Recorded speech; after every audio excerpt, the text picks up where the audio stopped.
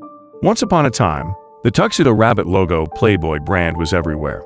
Its best-selling copy has sold over 7 million copies. Like any other business, Playboy has seen its ups and downs throughout its existence. So in this video, we will see how the Playboy business evolves into irrelevance. Hugh Marston Hefter was born on April 9, 1926. Before deciding to start Playboy, Hugh worked as a writer for Esquire magazine, a men's magazine in Chicago. But when the magazine announced it was moving to New York in 1952, Hugh decided to quit and start his magazine. A year later, Hugh decided to borrow money from the bank and look for investors to implement his plan. Then, Hugh became convinced of its potential and applied for the magazine for men. He used the money he earned to create Playboy magazine. The name Playboy is synonymous with the rabbit tuxedo logo made by Hugh himself. The first issue of Playboy magazine, published in December 1953, featured nude photos of Marilyn Monroe. The magazine was a huge success, selling 70,000 copies for $0.50 each. By the late 1950s, Playboy had successfully sold 1 million copies a month. Hugh married Millie Williams in 1949. Before the divorce, the couple had a son named David and a daughter named Christy, who later became a major CEO of Hugh's media empire. Playboy magazine is constantly improving with each publication. Until then, there were already main competitors producing a magazine with the same concept, the Penthouse. The November 1972 print edition of Playboy magazine continues to top the list with sales of 7.1 million copies, and Playboy grossed $12 million that year. Playboy is more than a magazine, it's a way of life. Hugh expanded the Playboy project and created a series of Playboy clubs designed to embody the glamorous and luxurious lifestyle depicted in the magazine. The first Playboy Club of Chicago had 50,000 members in its first year. More Playboy Club to be opened around the world. Playboy Challenge in 1985, Hugh had a stroke. But a year ago, his daughter Christy was named Chief Operating Officer.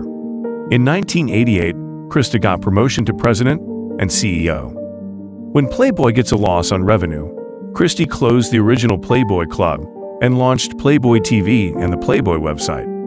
He also developed several of the company's porn products, including the purchase of Spice TV. Playboy Enterprise had a lot of problems at the time. The changing social and political climate has changed the perspective of the club. Women are now seen as humiliating, not brave. In addition, the arrival of pornography in the 1980s led to serious competition for print magazines. With the entry of magazines like Stuff and Maxim, Playboy's popularity continued to decline throughout the 1990s, and Playboy made mistakes when it failed to keep up with technological advances. Playboy is trying to make up for its losses by licensing its brand logo. Products bearing the rabbit logo have been sold worth billions of dollars. Playboy merchandise is very popular in China, although state laws prohibit the sale of Playboy magazines in China. But that is not enough. The high sales figures provided Playboy with a small amount of licensing income. With a manuscript circulation of fewer than 500,000 copies, the magazine is trying to use the Playboy brand to stay relevant in the age of technological advancement, where pornographic sites are more accessible and the nudity of the magazine is no longer appropriate. Finally, in 2015, Hugh agreed to stop posting photos of naked women to expand his target audience. Meanwhile, in 2016, Hugh sold the Playboy mansion to Darren Metropolis, son of billionaire investor Charles D. Metropolis. The mansion, once a thriving shopping center, was sold for $100 million, with the condition that Hugh continued to live in the house until his death. Hugh Hefter died on September 27, 2017, at the Playboy Mansion in Los Angeles. A year after Playboy's founder left, his family decided to sell their 35% stake to a technology-focused investment fund. This is one of their efforts to continue their existing business to ensure that it is compatible with the current technology flow. Ensure that it is compatible with current technical processes. In March 2020, Playboy CEO Ben Cohen announced in an open letter that Playboy would no longer print its annual tribal magazine, opting to go all digital.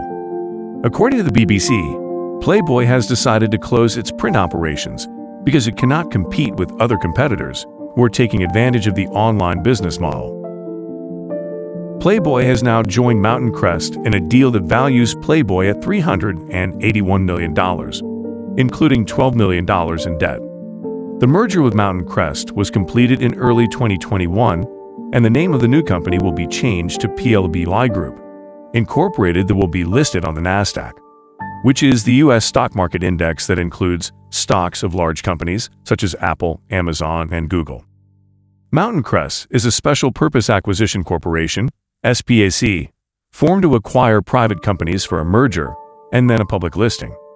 According to Playboy CEO Ben Cohen, what he did was restore the companies to the general market. Playboy's return to the public market has transformed an efficient and high-growth business model, which includes contractual licensing of popular health product brands it owns and operates, various types of clothing that once represented luxury lifestyles. This shows how important it is for companies to keep pace with rapid development and technological advancement.